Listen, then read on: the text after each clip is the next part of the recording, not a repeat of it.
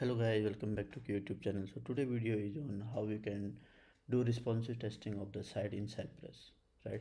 So before moving forward, so what is responsive testing? In responsive testing, basically we make sure whatever the page we have of the site should be open properly in different viewport, or you can say different device. Like if I open my site in iPhone, all the control should be rendered properly, or the image should display properly. If there is any link or if there is any button, their position should be maintained properly. So normally how we do responsive testing? So manually what we do now, we just open the dev toolbar and verify the responsiveness of the site. Let me give you one example here. Suppose I have to verify the responsiveness of this site. So what I will do, I will just inspect and then just click on this toolbar, device toolbar here, and I can just verify how my button, how my images are rendering properly or not. Right, suppose this is in Galaxy in 360 640 resolution. Let me move to the iPhone X, then I can verify in iPhone X in this way. Similarly, if I want to verify in iPad, I can verify in iPad, right? So suppose we have to test the responsiveness in 20 devices, right? So what I have to do, I have to open, if we want to do manually, what we have to do, we have to open this toolbar here, and then one by one I have to verify all these all in the site in all the devices, right? So this problem can be resolved with the help of, there is one feature cy.viewport in Cypress that I am going to demonstrate in today's video. Okay, so what are the, and yes, so what are the problem with the manual, if you do testing manually of the, to test the responsiveness of the page? Is a time consuming, right? Because I have to open the toolbar, then I have to visit all the devices that I have, and one by one then I have to look my all the pages, how all the control are rendering or not properly, right? So what are the takeaways of this video? So how we can do mobile responsive testing in with different viewport using Cypress, and another way I am going to explain here how we can keep our devices in JSON file, and in JSON file we can just call all the devices, and we can verify all the pages or whatever the page we have in different viewports. So let me open the Visual Studio here. So before moving to the coding parts, so this page from the Cypress team here.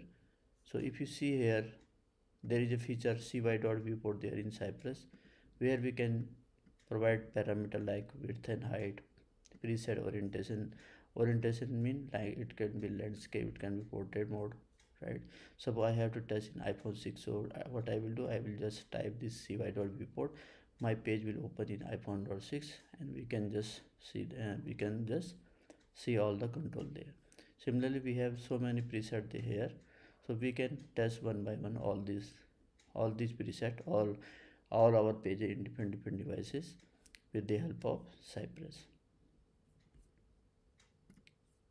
So let me quickly move to the demo part. So if you see here, this is one of the script. So where what I am doing, I am just in before each I have mentioned this URL here, and what I am doing, I am opening this URL, this automationfactory.com, first in iPhone 5, then iPhone 4, then iPhone XR, and then MacBook. Let me quickly run this test case.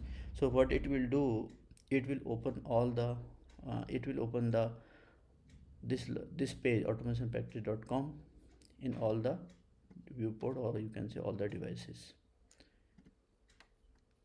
So here is I have in Cypress runner. Here you can see in the left side, it will run first for the iPhone 5, then iPhone 4, then iPhone XR, and then finally for the Samsung notebook. In this way, what we can do, whatever the device we want to do, what we want to cover, we can just mention here, and whatever the devices, here you can see preset you given here. We can also mention in this format also, like this, in this format cy.viewport with width and height, right? So let me quickly move to my script here. So it's already running. So here you can see first it run in iPhone. You can see here the 32568, right? It opened my URL in iPhone 5, then iPhone 4, then it will open in XR, then in MacBook Air, and then in finally in the Samsung Note. Here you can see here the resolution 414846. So in this way we can verify all our pages one by one in different viewport. So let me give me another example where I am just doing the login here. You can see what I am doing here. I am just opening, I am keeping this URL in before it, and then I will basically I am logging to the site in iPhone 5. Right now I have given iPhone 5. We can give also iPhone 6, 7, 8, whatever the iPhone, whatever the device we want to give, we can give here. So let me run it again. This is the test case. So here you can see it will first, what it will do, it will first open this URL, and then it will open in iPhone, and all the 8 block will run one by one.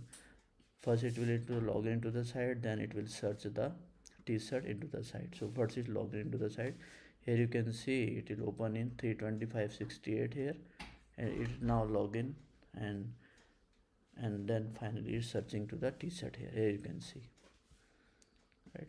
So here you can see what I have done. It login into the site, and then it verify few things here like order history and credit card slip, like that, and finally it will search the t-shirt, right? So here you can see this is the one script. So now here you can see I keep only here one iPhone 5. Suppose I want to test the same script for 5 or 6 devices. What I can do, I can keep my devices in some JSON file here. Like here you can see I keep mobile devices in my JSON file like XR, SE2, and iPad 2, and then I just call this JSON file here data, and what I am doing, I am just in before each I have mentioned this URL, and I am looping the all my devices here, and what it will do, it will log in one by one in with different devices. So let me quickly run this test case. So here you can see it will now picking the data from the JSON. So first device is my first device is iPhone XR, then iPhone SE2, then iPad 2. So it will pick one by one here, and it will run this loop for, so 3 times it will run, and 3 times it will log in. So first it will log in into iPhone XR. Here you can see 414896, it log into X1 XR. So and it had to verify all these link here. Now it log in into the iPhone SE2. Here is the viewport, you can see. Now it log out, and then you log in it again, and finally it will run into the iPad. Here is the iPad. So this is one of the benefit of the Cypress. So using this command on the cy.viewport, you can just pass your devices whatever you want to test, and just whatever the action you want to do. Like here I am just login, and you can do other activity also. So in this way we can do all the testing. So this is all about this video. So thanks for watching this video. Please like and subscribe. Thanks.